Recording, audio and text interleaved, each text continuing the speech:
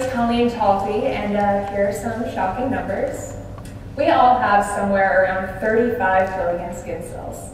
We have roughly 2,000 to 8,000 taste bud cells.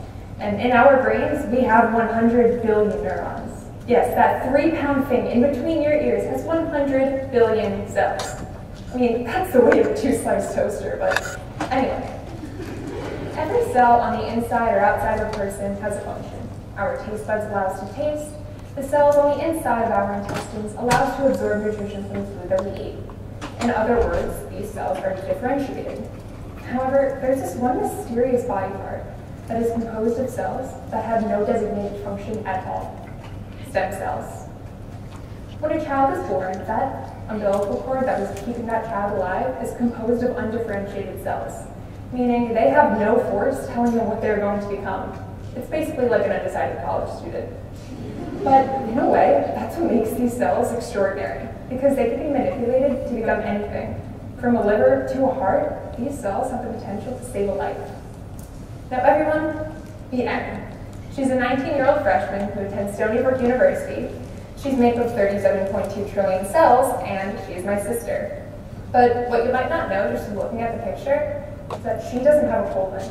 And a colon, as some of you might already know, is referred to as your large intestine, and is important in absorbing nutrition. Now, last year, Erin was diagnosed with severe ulcerative colitis, which in English means her colon was diseased. Now, after months of experimenting with medication, she finally decided that getting it removed would be the best option. She now lives with a colostomy bag, and will continue to live with it for the next few months. A colostomy bag acts as an external colon in a way. But the point is, she had to completely alter the way she lives, which begs the question, what if? What if she didn't get sick? What if she beat the odds of getting diagnosed? What if she could have cured herself? Let me explain. These magic stem cells are created with no real purpose, meaning they could be turned any which way to create something new, like a colon. However, the possibilities are endless. If someone had damaged retinas impeding their vision, the retina growing process would start by collecting skin cells, for instance, extracting what is known as the IPS, or the induced pluripotent. Now from there, the stem cells are then taken and differentiated, or given the role of a retinal cell. Now, by doing this, someone could develop a completely different outlook on life. But like, literally, they're actually getting new retinal cells. Now, I'm sure some of you might be thinking, as I once did, why aren't stem cells used more often to solve medical issues? And the answer to that lies in the misunderstanding of the public. Now, many view the potential of stem cell research as synonymous with cloning, or the argument, it might start off with a few organs, but within a few years, people will definitely be able to make copies of themselves. Not true.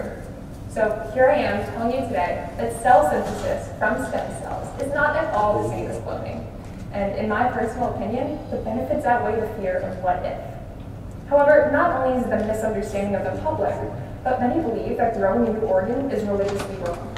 For instance, many believe that these embryo cells have the potential to develop into a person, and therefore should not be used for one's own selfishness.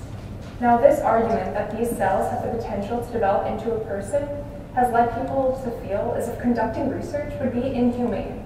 However, when we look at what happens to these cells at a hospital, they are discarded as medical waste. The purpose of the umbilical cord is to sustain the life of the fetus. So who are we to discard that immense power along with medical waste? Perhaps these cells have more life to sustain in the form of a new heart, skin graft, retinal cell, or even a new colon. Now, with research, scientists will be able to take advantage of the possibilities of stem cells, which could lead someone like Erin to live a better life. Erin now lives a healthy life, but she had to face a lot of challenges. Last year, she missed 32 days of school, much of that time having been spent in the hospital. But she's not alone. More than 750,000 other Americans have been in the same position. Now, along the line of organ failure, kidney transplants had some trustworthy statistics. Within the first month of the operation, 97% are functioning properly. Now, after the third month, that number drops down to an 83%. So that means someone who was a part of the 97 successful were now a part of the 14% who were unsuccessful. To those 14%, they went from living the life they've been waiting for, having to wait an average another 3 to 5 years for another call from the transplant center. Anything can happen within those 3 to 5 years. So although growing a new organ isn't an overnight process either, it is significantly more scheduled and expected. So I'm going to leave you with this. The next time something seems questionable, look into it. Develop your own opinion. If we all did that, maybe stem cell research would have been looked at through a more positive lens and would have been seen as more of a priority. It's too late for Erin to benefit from this research, but let's not live in fear of what can be. Thank you, and have a great evening.